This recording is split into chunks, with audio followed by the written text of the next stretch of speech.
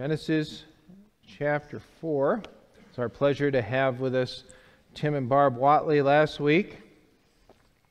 And a couple of weeks ago, really appreciate all the investment and involvement so many of you put into that kickoff Sunday event that we had. Had a couple of people who had come to check us out during that time. Lord willing, we'll try to do that similar emphasis next year so we can be learning from some of the things that we were able to incorporate this year. And I get to get a Patriots jersey in there some year. But we'll see what happens there. But we do really appreciate the way that you've gotten invested, gotten involved.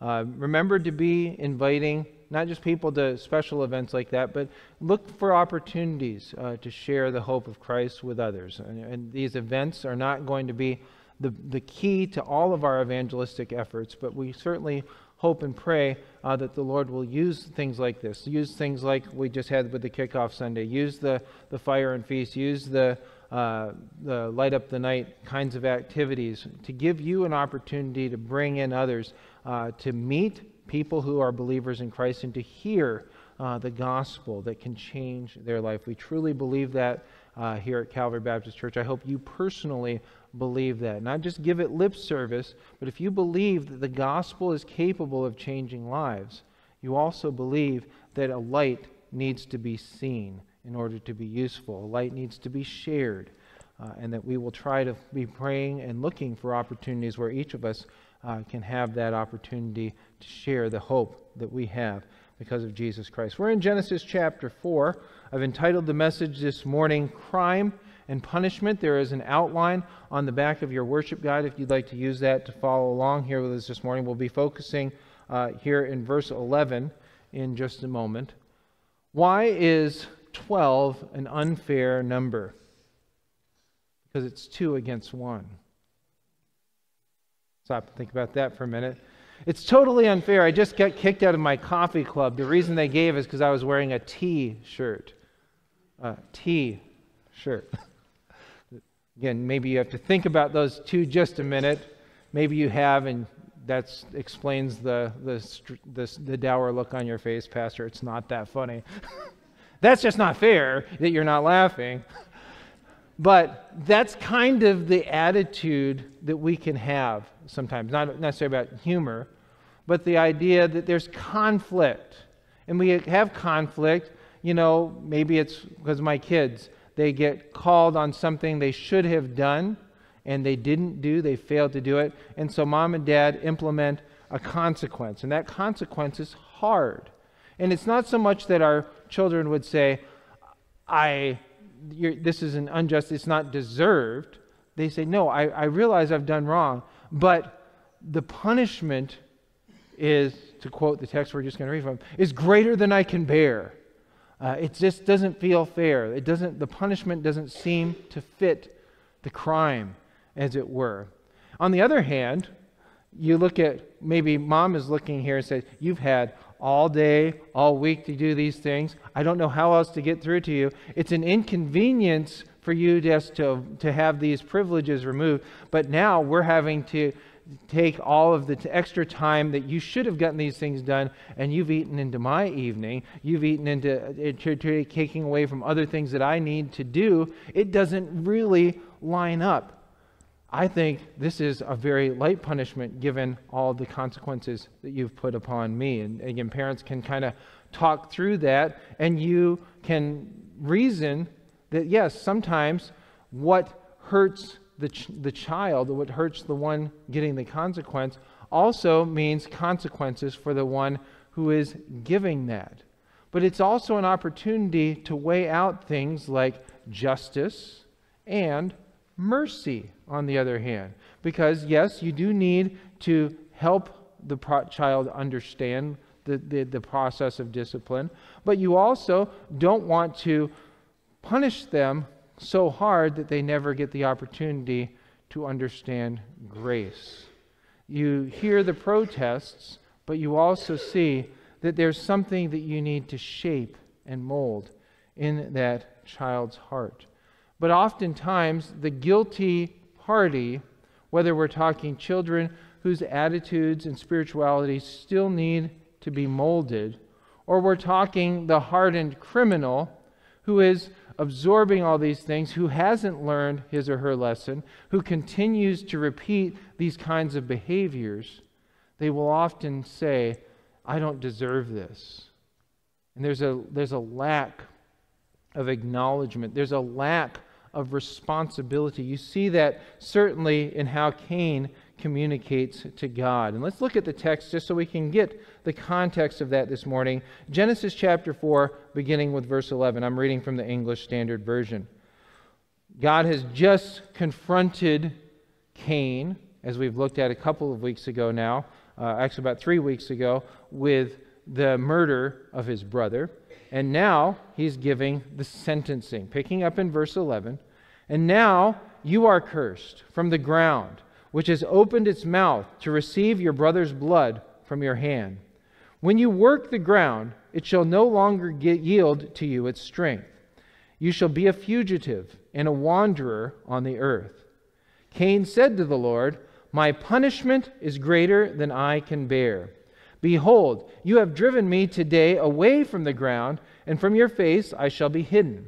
I shall be as a fugitive and a wanderer on the earth, and whoever finds me will kill me. Then the Lord said to him, not so. If anyone kills Cain, vengeance shall be taken on him sevenfold. And the Lord put a mark on Cain, lest any who found him should attack him. Then Cain went away from the presence of the Lord and settled in the land of Nod, east of Eden. This is the word of God, inerrant, infallible, inspired, written by God and written for us that we might know what to believe, that we might know how to live, and that on its pages we might meet the living Christ. May God add His blessing to the reading of His word. Before we get into the outline, just a few remarks. There are different things that we could talk about here. One of them, which is not really going to figure too much prominently into our application, but there's been a lot of speculation on it, is found in verse 15, where it says, the Lord put a mark on Cain, lest any who found him should attack him. There's been a lot of speculation as to what that mark was. Some have said maybe, well, see, God gave the first tattoo. I don't know if that's what it was or not. It certainly was not a mark of shame on one hand. After all, why does God say that He is? So that nobody would kill him. It was a mark to protect him, to single him out. Some have, though, I think wrongfully speculated over time that maybe it was something like one of the popular prevailing theories out there over the course of human civilization has been it was for dark skin. And they used that kind of reasoning to justify how one human being might mistreat another, and used it to justify institutions like slavery. What I want to put to rest here right now is absolute, whatever else it was, which we do not know what it was, it absolutely was not that. It absolutely was not that. What we see here, on the other hand, is that God delights in mercy, even to somebody who is hardened and rebellion. There is never any reason to justify the mistreatment, the mischaracterization, the dehumanizing of one ethnicity or one people group over the other, especially, friends, when it comes to something like skin color. That is not what this is. This is not what the Bible is describing, and I want to make sure that we say that very clearly as we get in. That's not the point of the passage here, but that is the misapplication of this passage that has been done historically, and that is definitely not what is happening here in this passage. What, again, I do want to emphasize here, though, and I think we can see this from the outline if you're using that on the back of your worship guide, is that what we see in this passage is that God reveals Himself as being a God of mercy. God is merciful. How does He demonstrate that mercy, that withholding of the consequences that Cain certainly deserved for his actions? I would submit to you that He is delaying justice. He understands that Cain has committed a grievous sin. Right from the beginning, we see here that even though specific written commandments haven't been established. That's going to happen much later, several hundreds of years later. And we're going to see that in the next book, Exodus chapter 20, when God gives Moses the Ten Commandments. He writes these laws with his own figure on tablets of on tablets of stone. And what is one of the first ones that he gives there in that 10? After he says, "You will not have any other gods before me," and he gives all the instructions for his relationship with humanity, how humanity relates to God. When humanity relates to others, the first one he says is, "You will not kill." Thou shalt not kill. We might have learned it in the King James. But it's not saying that you never ever can take a life. There are reasons to take a life, but we could interpret that more clearly in our vernacular as do not murder. Do not take that privilege into your own hands. Cain, obviously here from the text, did that. He rose up and slew his brother. John will talk about this, recording the words of Jesus later in his gospel, and says, why did Cain do that? Because Abel and his works were righteous, and Cain had his conscience smitten against him. Cain was convicted of his own pride, of his own failures, his own shortcomings, resented Abel, and took out his anger and his frustration in his brother in an extreme way. God understood that a sin, a grievous act of hatred and rebellion had been committed, and yet He does not implement the death penalty. In fact, we would also make an observation here. Shall His blood be shed? For God made man in His own image. It is establishing the authority of human government, taking directly out of the administration of God. In fact, He will say that later on when He's giving more of the details of the law, not just the Ten Commandments, don't murder, but He gives instructions in Numbers 35:16 that the murderer, the consequences for that act, shall be put to death. So there is the idea of capital punishment being within the mindset and with the character of God. And yet, friends, that's something we can learn from here, because what does He do? He does not execute Cain. Instead, He says, now you are cursed from the ground. Interesting fact here as well. Even though God has cursed the creation because of Adam and Eve and their sin, even though God has placed hardship on Eve in childbearing, it's interesting to note this is the first time God curses a human being. This is the first time a human being has a curse pronounced upon him. You say, well, wait a minute, well, just examine. He curses the serpent in verse 14 of chapter 3, because you have done this, cursed are you above all livestock. And He says, I will put enmity between you and the woman. But to the woman, He says, I will multiply your pain in childbearing. But that's not, this is important for us to know, that's not really a curse. Childbearing, bringing children into the world, is a blessing, right? Children are a heritage from the Lord. The fruit of the womb is a reward. And part of the reason we see such problems in our society, in homes and families, part of the reason as we look at an election cycle and we see people again talking about abortion and having all these combats and debates about it, is because people don't always believe that, isn't it? Children are something that are going to weigh me down. They're going to cramp my style. They're going to slow down the progress up the chain. They're not going to allow me to develop the resources to live the kind of lifestyle. They're an inconvenience. And friends, whatever else we might say about wisdom and planning and resources and careers and things, I would submit to you that much of our problem would be solved, as Dr. Clay mentioned again during the Sunday school hour this morning. This is a hard issue.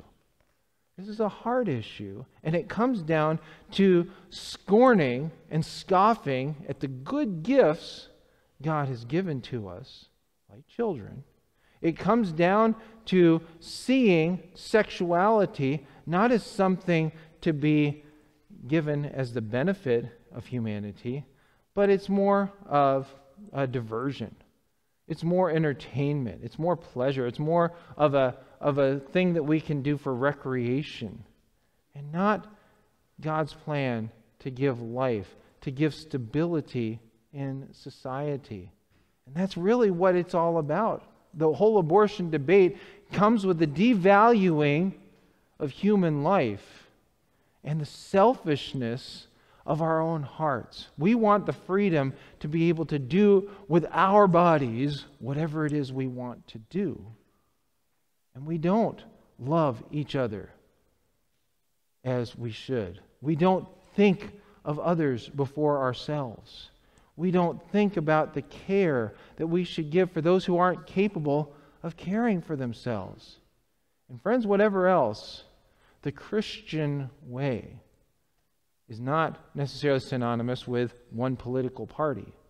But the Christian mindset ought to be that we love our neighbor as ourselves. We care for others. We do not murder. And we watch out for those who cannot defend themselves. Consider that even as you weigh out some of the decisions that might lie in front of you. But at the same time, here for the context of what God does with Cain. It is not implementing the death penalty. Instead, he curses Cain from the ground. Now, when God cursed creation in chapter 3, picking up in chapter 3 and verse 17, God says to Adam, "Because you have listened to the voice of your wife and have eaten of the tree of which I commanded you, you shall not eat of it." He doesn't say, "Adam, you are cursed." But what does he do? "Cursed is the ground because of you. In pain you shall eat of it all the days of your life. Thorns and thistles it shall bring forth for you, and you shall eat the plants of the field. By the sweat of your face you shall eat bread till you return to the ground, for out of it you were taken, for you are dust, and to dust you shall return." So he doesn't curse Adam, rather he curses the ground. The ground is going to be productive, but it's also going to be working against you. It's not going to be easy. He makes it more complicated for Cain, on the other hand. Now, verse 11 of chapter 4, "You are cursed from the ground, which has opened its mouth to receive your brother's blood from your hand. When you work the ground," verse 12, "it shall no longer yield to you its strength. You shall be a fugitive and a wanderer on the earth." So, as we see later on, he will go to be more of a wanderer, a vagabond, a nomad, but he's also not capable of really being in agriculture at this stage of the game.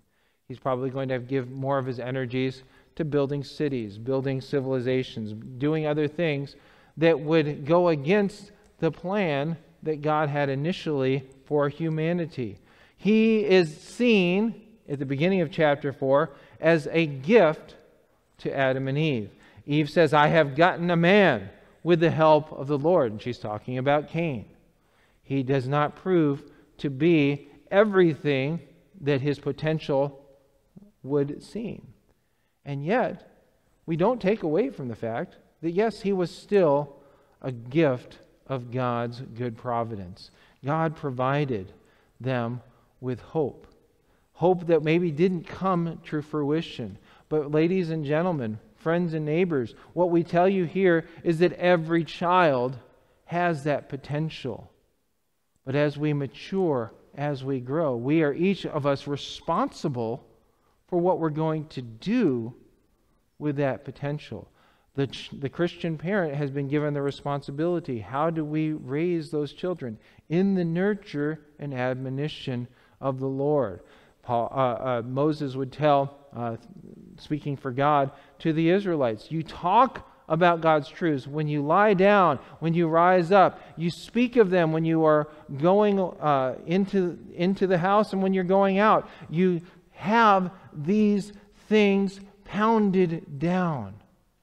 They are an integral part of your life. You teach them to love the Lord their God with all their heart, with all their soul, with all their mind, with all their strength. But you have no guarantee that they are going to hold on to it once they leave. You do everything you can to give them that influence. But what we do with it, what Cain did with it here, was not in Adam and Eve's control. But even here, withholding the consequences, the certainty of the death penalty, God was giving Cain the opportunity, he doesn't seem like he took, to allow for repentance, to acknowledge what he had done, this grievous sin in the sight of God and in the sight, as it were, of society. As few as they might have been during that time, there was certainly not just harshness, but horror that must have been unleashed. How could you do this grievous act? And yet, we see no remorse indicated on Cain's part. He does not say, I'm overwhelmed with guilt. My conscience is just heavy within me. He says, my punishment, verse 13, is greater than I can bear. You have driven me today away from the ground, pointing at God, as it were, in verse 14. And from your face I shall be hidden. I shall be a fugitive and a wanderer on the earth, and whoever finds me will kill me. He's complaining when God is really giving him the opportunity to repent. And yet this is not unique with Cain. He might have been one of the first to be recorded to do it. And yet, again, whether you're a child saying, that's not fair, when a parent gives out a punishment or a consequence, or whether it's people who are recorded in Revelation chapter 16, as God is pouring out his wrath in John's prophecy and what's going to happen on the world. In Revelation 16, verse 10, people gnawed their tongues in anguish, but what do? As God is judging them for their sin, verse 11, they curse the God of heaven for their pain and sores, and they did not repent of their deeds. God is confronting them, laying out the consequences for their sin, and it's not driving them to repentance. It's driving them to anger and resentment.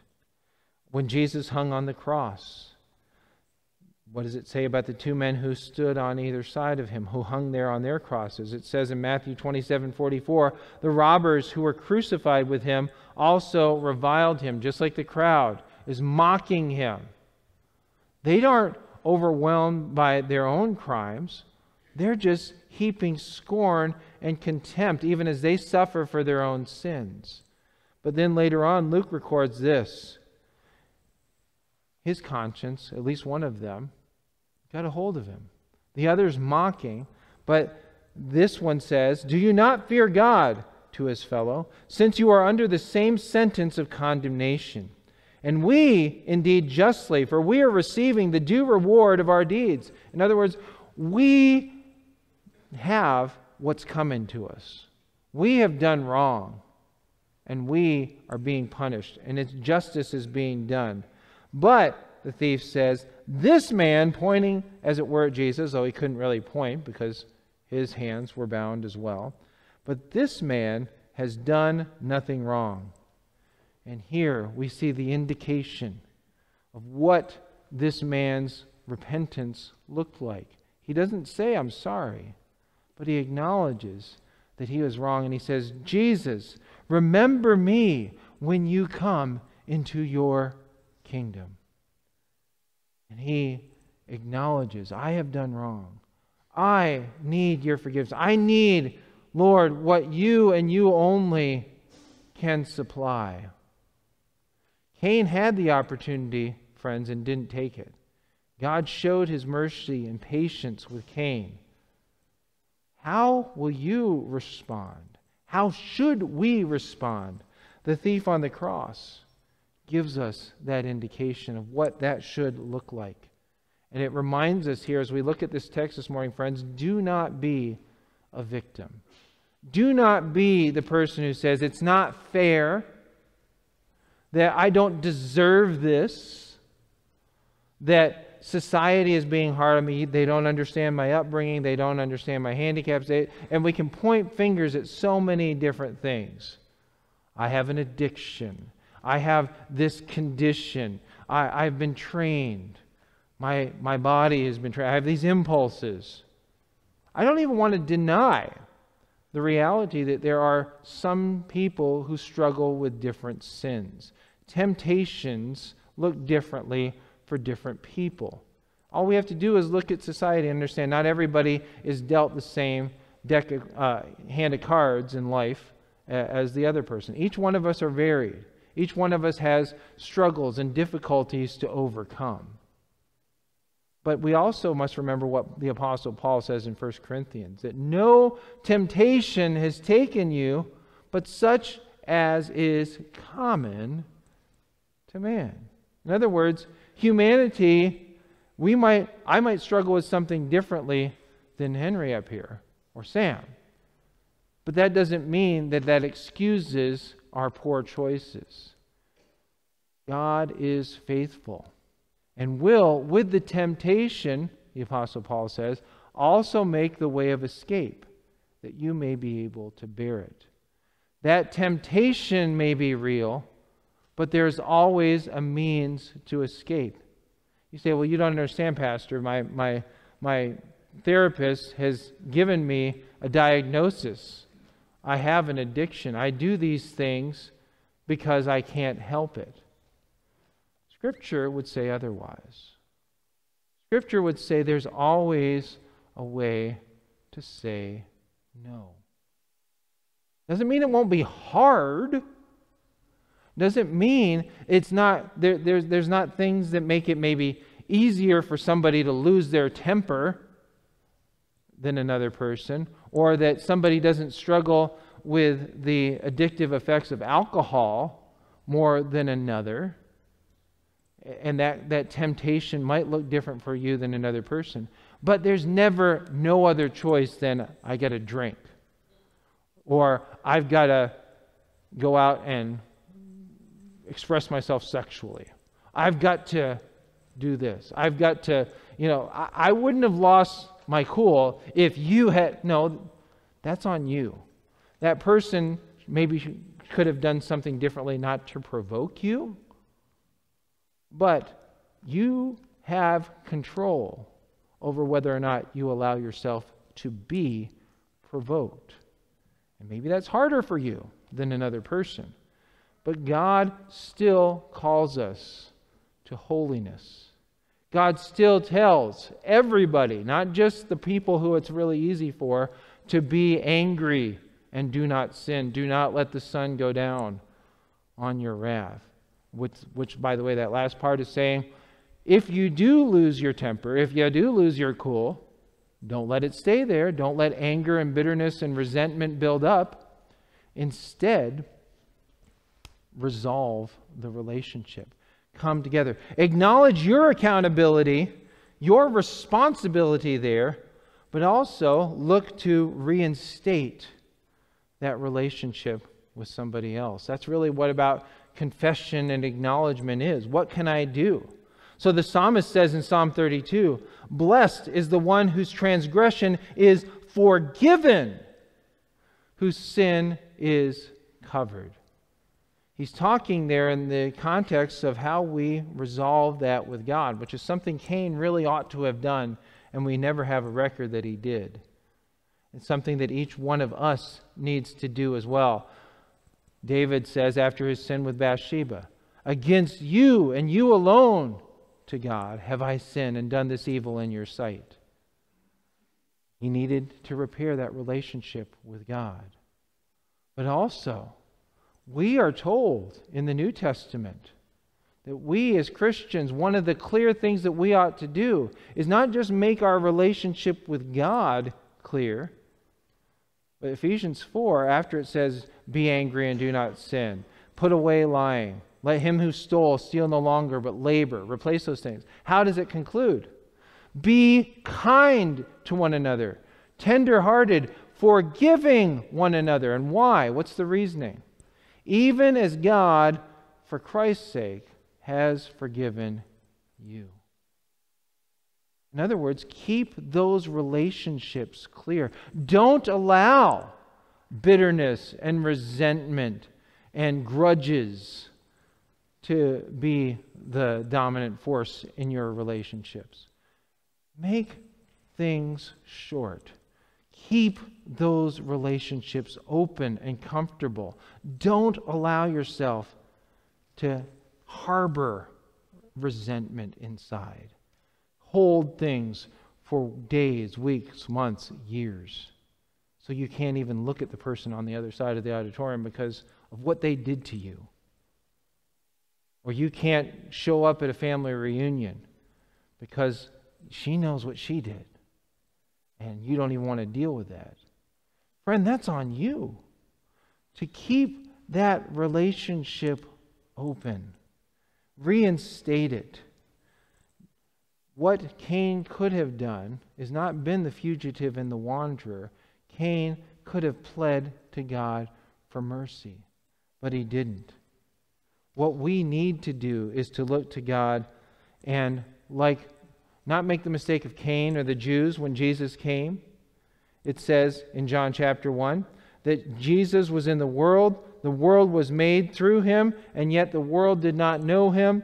Jesus came to his own people, and his own people, the Jews, did not receive him.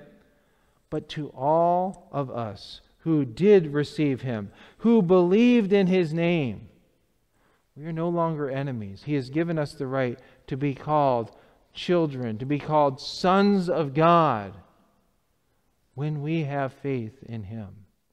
He will restore. He will forgive. Our God will abundantly pardon. Friends, Cain was committed to a life of wandering and isolation apart from God. The thing I want you to remember as you look at his example and learn how you can learn from his mistakes as well as make better choices, you need to stop wandering and start worshiping. You need to acknowledge God for being the God of mercy, the God of forgiveness, the God of pardon. And allow yourself to realize, yes, I have done wrong. It's nobody else's fault. It's me.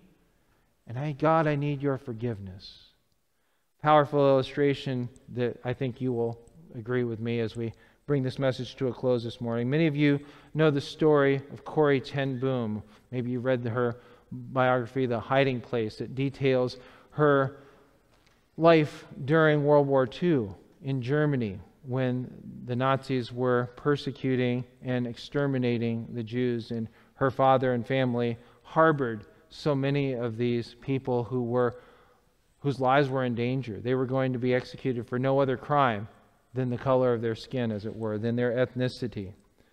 And as they helped these people escape and they hid them, they were eventually caught, and Corrie and her sister Betsy were sent to a concentration camp where Corrie's sister later died. The cruelty they endured there was beyond words. Reading this anecdote, it says, after the war, Corrie became a speaker and shared her experiences, preaching about forgiveness and God's grace. One day, after speaking at a church in Germany, she was approached by a man who introduced himself as one of the guards from the concentration camp where Corrie and Betsy had been held in, where her sister had died. And he told her that he had become a Christian, and he asked for her forgiveness. Corrie was frozen. Though she had just spoken about forgiveness, she found it hard to extend grace to this man who had caused her so much suffering. At that moment, she felt that forgiving him would be an unfair punishment for all that he and others had done to her and her sister. The pain was too fresh. If the story ended there, probably many of us could sympathize with her. We would understand. Yes, there are things that just are impossible to be forgiven. There are crimes that are just too harsh for humanity to overcome. We can understand. We could sympathize. But we keep reading. It says, the man, on the other hand, did not feel his punishment had been harsh enough. Though he sought for forgiveness, he knew that no punishment could undo the atrocities he had committed or erase the suffering of his victims. He recognized that the weight of his guilt, but now as a Christian, he still looked for grace. Corey prayed for strength, and after a moment, she extended her hand to him, offering the forgiveness that was so hard to give. She later wrote about how in that act, she felt the overwhelming love of God flow through her, realizing that true forgiveness goes beyond what we think is fair. And it's an act of grace that is empowered by God. Friend, where your sin abounds, God's mercy abounds more. Cain did never, from all we can see that Moses recorded, never really came to that understanding. He could only see how he was inconvenienced, how it wasn't fair, how it was more than he could bear. But God extends His grace, even to the thief on the cross. When there is no time left for that man to reform and make up for all the bad things that he had ever done, really there was nothing he could do but plead for God's mercy. Where sin abounded, God's grace abounded more. Friend, God wants nothing more from you than to offer you the mercy and grace that He purchased on the cross through the death of His Son. Don't worry about making your life better. Worry about this, that God offers you forgiveness. God so loved the world that He gave His only Son, that whoever believes, not whoever can make his life better, not whoever can go through reformation, whoever believes in Him will not perish, but have eternal life. Friend, that life can be yours this morning through what Jesus has done. We pray, Father, that You will see us and work in our hearts to help us see, as You do, who we are.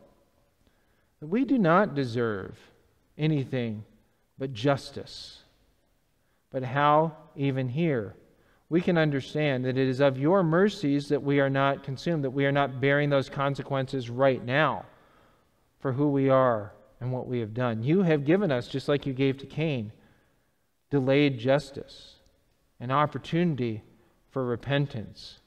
As the author of Hebrews tells us, now is the accepted time. Today is the day of salvation. We can find forgiveness that You have promised. We can find it in Jesus Christ. So, Lord, thank You for those even here today who have made that step of faith, who have placed their faith and trust in You. And we acknowledge even now how hard it can be not to just accept the gospel, but to live consistently with it. To know that You are a God of love, mercy, and forgiveness. But like the situation that Corrie ten Boom was faced with, it feels hard sometimes to look at people with those same kinds of eyes, to look at people who have wronged us and to realize they need the forgiveness that You've empowered us to give, to look at our friends and neighbors, some who actively oppose themselves to God and live in outward rebellion and scorn and contempt for You and Your ways, and yet we're supposed to love our neighbors as ourselves. Father, we acknowledge our difficulty. We acknowledge our hesitancy and reluctance. And we ask there for Your forgiveness. Help us to see our brothers and sisters out in the world who also need love and forgiveness. And remember that the only way they're ever going to see that hope is through us, through Jesus' presence in our lives, through the words that we speak that offer them reconciliation, peace with God, through Jesus Christ. Lord, help us to get beyond our own anger, resentment, bitterness, prejudices, and see people for what they are, really how You see them, not just as sinners, but sinners who need salvation, sinners whom You loved and sent Your only Son to die for. We pray this in Jesus' name.